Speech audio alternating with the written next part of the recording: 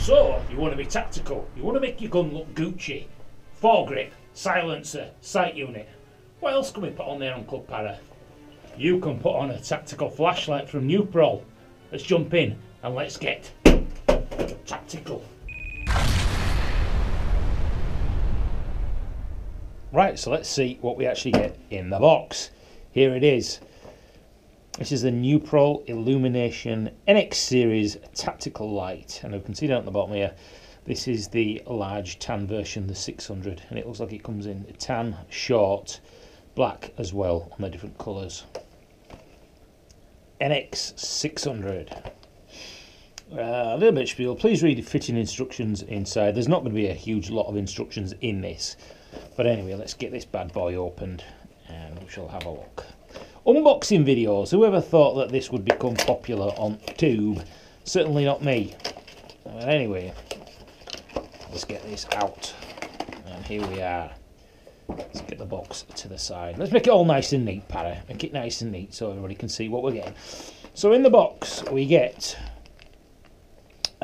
silica gel, and it looks like there's 2 pieces of Velcro in there.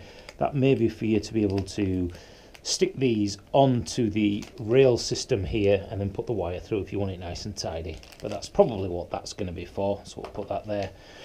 We get 1 instruction manual. It's probably going to be in hurdy-gurdy and every other bloody language. Let's have a look. Undo the thumb screw, yes.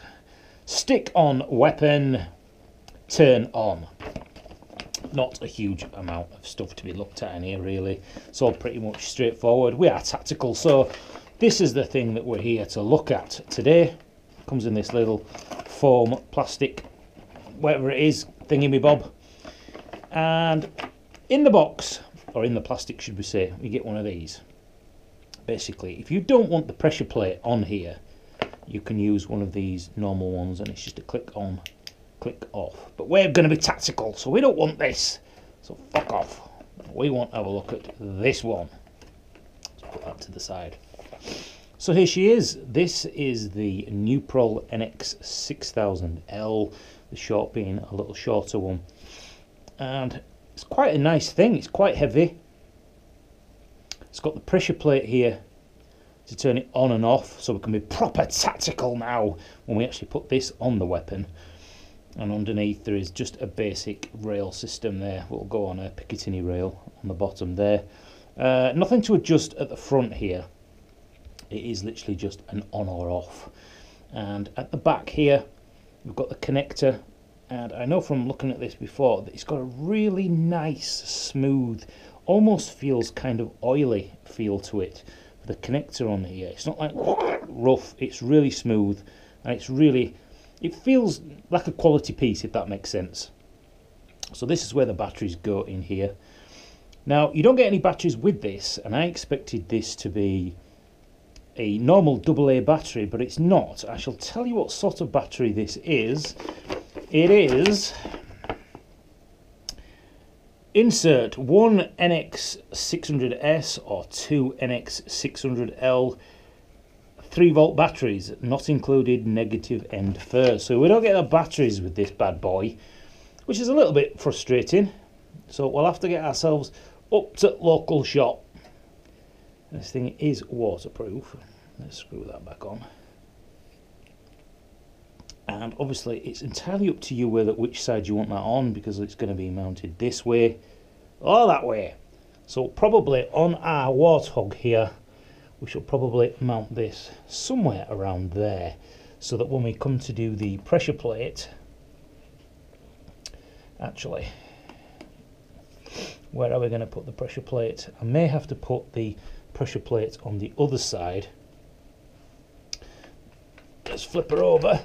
I may end up putting the light on this side here, threading the pressure mount onto the other side and having that here, and then we'll bind that up with the tape, so when we actually hold this we've got a nice grip there. So I'll mount that on the weapon and we shall have a look at that, and then I shall also get some batteries, and then we shall have a look at what that looks like. But you get a rough idea. I know it's upside down there, but you get a rough idea of what that's going to look like.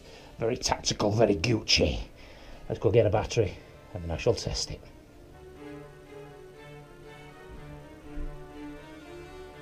Tactical. Ooh. Blind the enemy. What's down there? Boo, boo, boo, boo, boo. Tactical PMC.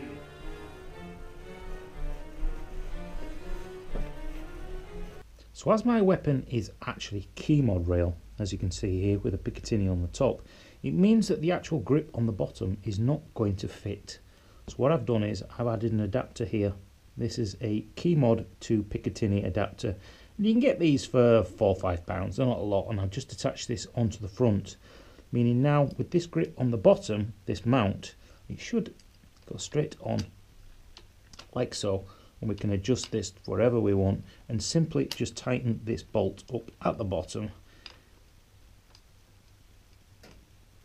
And there we go, that's attached now directly to the front of the weapon. Of course you can adjust this for anywhere you want. And this I'm probably going to thread through the bottom here onto the other side and mount it so that this wire isn't all over the place. And so there it is mounted on the actual weapon. You can see this is just the waterproof cover here. And I've mounted that directly up to the front there, and it is on that little adapter that we mentioned before, which is the key mod to the Picatinny rail. Now the wire, I've actually looped straight through these large gaps on the bottom of the weapon there, and if we flip this over, as you can see, here it is. I've actually looped the wires straight through there, straight through the bottom, straight up to the front here.